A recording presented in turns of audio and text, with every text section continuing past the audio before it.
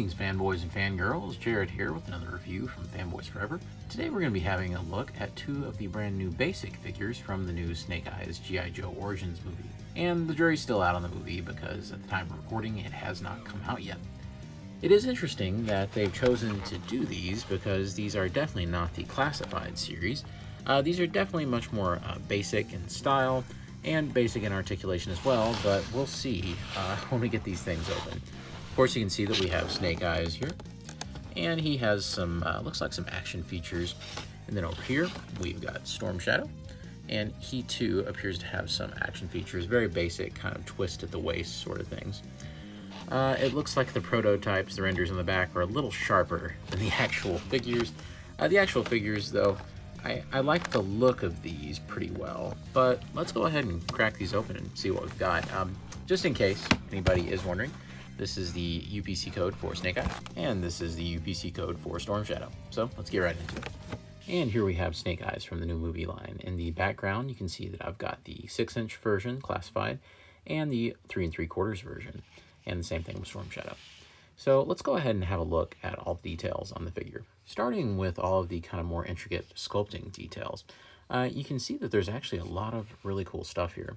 Lots of good texturing on the bodysuit and the armor, on the head sculpt as well. And everything does appear to be fairly movie accurate from everything that we've seen now that we have trailers out and everything. I particularly like the kind of sculpted in texture right up there above the visor. I think that's really nice. And back here we have the same kind of thing going on the back. We have some almost vents. I'll remove the sword so you can see that we kind of have a harness. More of that texture that I was talking about. Going on down to the boots. There's just a lot of good stuff going on here sculpt-wise. And really they put in far more than they even probably had to for a kids line. So I'm really satisfied with the actual sculpt detail. The same can be said for the weapons. There's some really nice sculpting on the scabbard for the sword here. Even taking the blade out, there's some really nice lines sculpted in there. And there's lots of just little details, even the handle. So honestly, I am quite impressed really with what the basic team were able to accomplish at Hasbro. I do think that this is definitely a quality sculpt, so good for them. In terms of paint, there's not very much going on here, obviously, just by the looks of him. You can see that really his head is just one piece of black plastic, that's it. The only real paint applications we get are silver for the belt buckle and the buckle on the gear. We get some gray hits around the costume on top of black plastic, and the Rashikage symbol on the bicep, which is much more prominent than it is in the film. So that's kind of it. The sword does get a gold hit of paint there right around the hilt. So that's kind of all there is. I think that these are okay. They're probably not exactly accurate to the film, though. I do feel like the gray highlights have kind of been overemphasized, if you catch my meaning. I do think that the visor needed some kind of gloss or something to make it stand out. I think that's the real weakness here, and to be film accurate. Other than that, I think it looks pretty good, and I'm glad that there is some variation in paint work around the figure. It does help it stand out a little more than it could have. So let's go ahead and look at the articulation. In some ways, the articulation is more than what I would have hoped for, and in some ways, it's exactly what I thought it would be. So let's start with the head. It does go left and right, and I thought that would be all that it does, but it actually does have a little bit of up and down. Not very much. This is how far it can go down. This is how far it can go up. So it's not too bad, but you're definitely not going to get him looking up too much. So moving on to the shoulders, we do have hinges in those, and they hinge pretty far up. So he can definitely do more than just a basic T-pose. He can go all the way around. At the elbow, we have a swivel, and he does have an elbow joint that's pretty deep, so you can get a little bit more than 90 degrees. There is nothing, though, at the wrist, so that's unfortunate. He doesn't have anything in the abdomen, but he does have a waist swivel that's courtesy of an action feature. So we'll get into the action feature later, but you can't swivel it around this way, only this way because of the action feature. Down here at the hips, we do have kind of a splits motion, and I actually think this is really good for a basic figure. That's great, and it kind of beats some collector's figures that we get that has a splits action. We also have a swivel here at the knee. We even have a 90-degree single knee joint, but unfortunately nothing here at the ankles, so it's just a solid sculpt.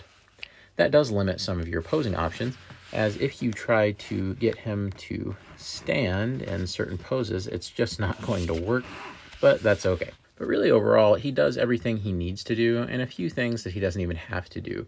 So this is pretty good for a basic figure. However, without ankle and wrist joints, it does kind of hurt the proceedings quite a bit. In terms of accessories, things are okay. We do get this removable scabbard, and you can see that there's lots of good detail on here, including some really nice texturing on the scabbard if you look. We also get the sword, so I do think they paid a lot of attention to this particular accessory, as we know the sword will be very significant in the film. This is where the wrist articulation though really hurts proceedings, because you can't, you know, as much as you want to, you're trying to turn that wrist to get different poses and you just can't. However, the bicep swivel does aid in quite a bit of that, allowing you to kind of go side to side and do different things, and once you use the shoulder in conjunction with that, you can get quite a bit of range there. So that is at least acceptable for their solution to that problem, I suppose. As for other accessories, Snake Eyes comes with two of these kind of like cleavers, almost like something you would see a cartoon chef use. So I really love the sculpting on these though, and it kind of makes me wonder if a version of this will be in the film. You can almost see kind of like some dragons sculpted into these. It's really very impressive. I have never really exactly seen accessories quite like these that's been offered by Hasbro before, so this is really intricate. Could you imagine how these would look if someone took, like, say, a black wash and put over them to bring out some of those sculpted details? That would be unbelievable. But as we are discussing this figure, one thing we should continually keep in mind is that these are $10 more kid-aimed figures.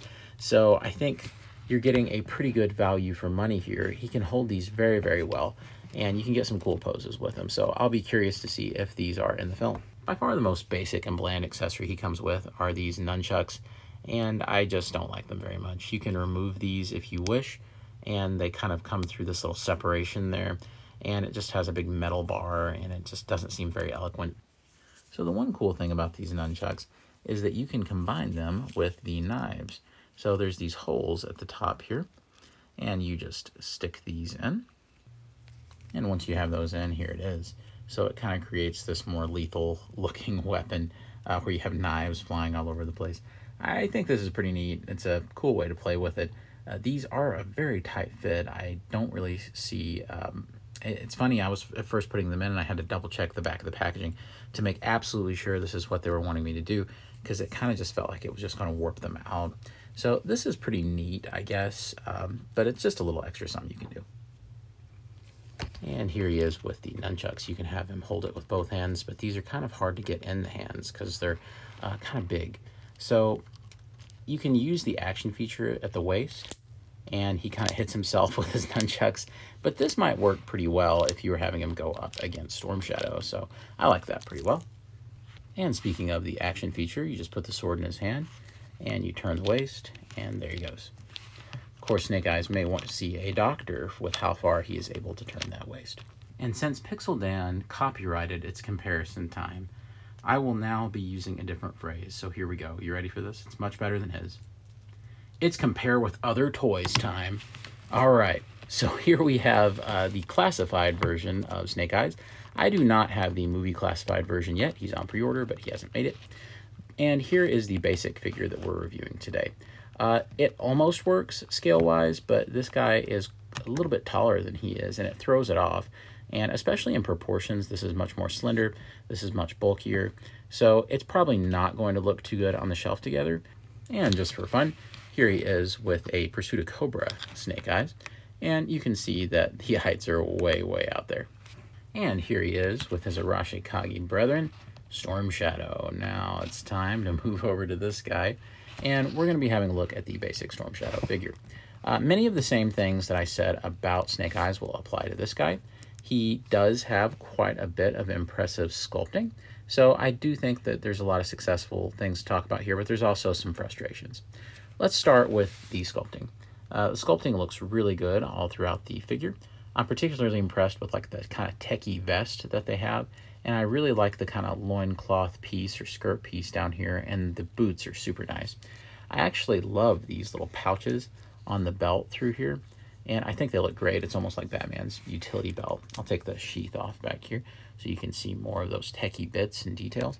I really love this. It is funny that it reminds me so much of some of the elements of Storm Shadow and Snake Eyes costumes from, say, Retaliation. That kind of DNA and design work still appears to be there. So that's kind of funny. And the one place that I think that it's maybe not as sharp as I would like it to be is the head sculpt. It definitely looks a little soft, I think. It almost has kind of a, I don't know, there's almost a slightly generic quality to it. And this may be a strange thing to say, but it's almost as if the eyes are not quite right. They're almost a little big, maybe a little exaggerated.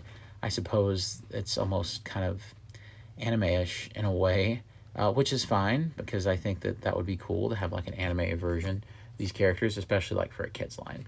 So, but yeah, something about the eyes probably isn't quite as detailed as the rest, but I do think that it looks all right.